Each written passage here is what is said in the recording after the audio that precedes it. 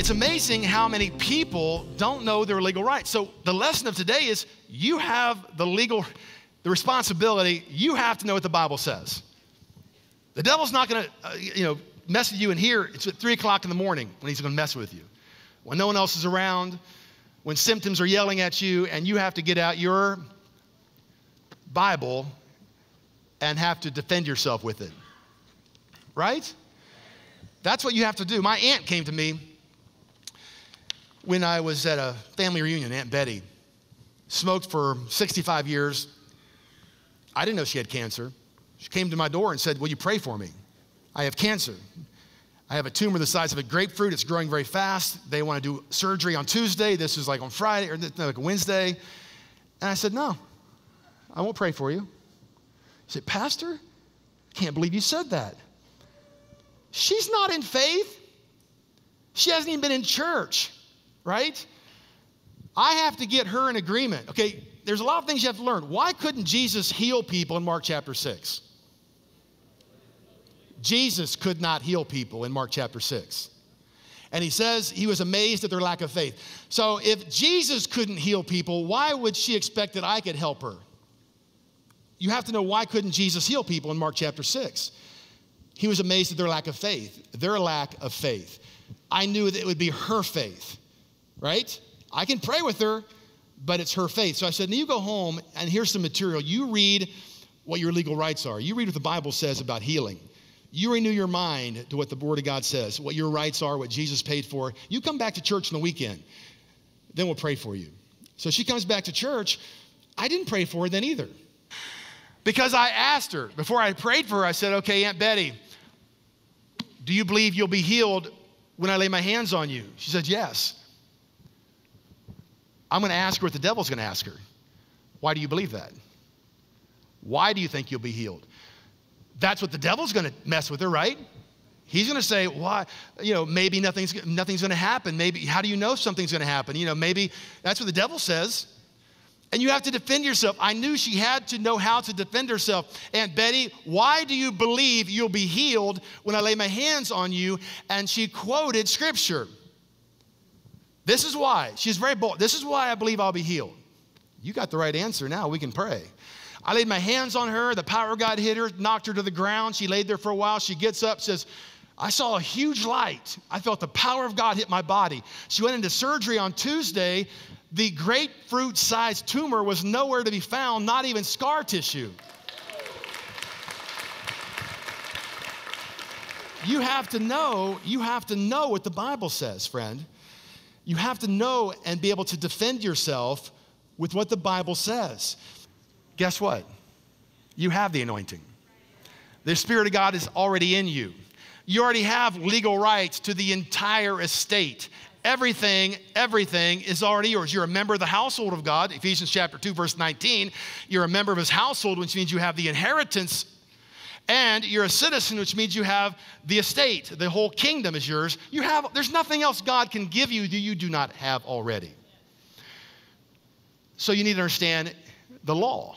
You have it, but if you don't understand it, you can't defend yourself, you won't enjoy it. Right? You have to know what the Word of God says. When I battle the spirit of fear, let me give you a little advice here. The enemy's like a dog. I found this to be true. When God revealed to me that when I was battling the spirit of fear and he revealed to me how to begin to battle this thing spiritually with the Word of God, I had to speak to it in the name of Jesus, and I had to have scripture to back it up. And he took some time, he trained me about that, and I eventually learned how to turn and speak to it. So imagine a dog is kind of yapping at your heels. A dog, I ride bikes a lot, and they come charging out in their yard. They're, charging full speed, just barking and yapping. Or if you're walking on the sidewalk, they come up really close, right? They come up behind you, and they get right up on your heel, right? Just barking and nipping, right? Come on, right? And so how long are they going to do that? How long? How long will they do that? A long time. Until what happens? Until you stop, you turn around and poof. That is exactly how the devil is. If you don't stop, that's right. If you don't stop, if you think just because, you're a nice Christian going to church, he's going to back off, he is not. He's going to nipping at your heels, barking and yapping until you stop and exercise authority and turn around and say, you want some of this? And, you quote the legal terms on him. And like those people in that Bible, they withdrew how fast? Immediately. The devil doesn't want to mess with God's angels, man. Back off fast. And the next time, he doesn't quite come in with such energy. So I tell people, when you're dealing with spirits or demon or your spiritual warfare, the first day is the most important, man. Just take your stand and you just quote the word and you tell him to back off. Now, he'll back off. You go, that's over. It's not over. He doesn't play that way. He comes back. And this isn't to discourage people. It's just to prepare you. He tries to come back. Remember when Jesus was being tempted in the wilderness? 3 times he said, it is written, the Bible says, Satan withdrew for a time, waiting for a more opportune time. He's always going to look for an opportune time. But when you first start getting free of this nuisance, he'll back off and then he'll try to come back. And so the first day you start dealing with these spirits, the spirit of fear, I had to take my stand like 10 times, maybe 15 times. Back off every time. The next day, 10 times. The next day, 8 times. Next day, 4 times. Then every 2 weeks. Then once a month. Then once every 6 months. Then once a year.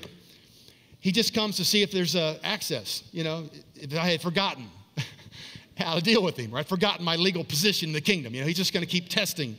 That's how the devil works. So you have to know your legal rights. And you have to know what the Bible says. And that's what, as your pastor, I want to see a body of Christ that's not looking for, where's the anointing? Where's the next meeting at? Can my pastor give me a word of God? Can he give me some direction? You are the temple of the Holy Spirit. Yes, there's offices in the church. Yes, sometimes the Bible says, call for the elders of the church. We're not minimizing all of that operation. But the bottom line is, people say their mom's in the hospital. Well, I don't understand why Pastor Gary's not over there praying for their mom. Well, you're there, right? Well, yeah. Well, then pray for her. That's what pastors do. Their job is to equip you to do the works of service in the body of Christ. The American view of church was a spectator sport. Everyone comes together for church. The clergy does all the ministry. The people on staff do all the praying. And we go home because church is an event on the calendar, not realizing we are the church. Never taught we were the church. We had professional people do that.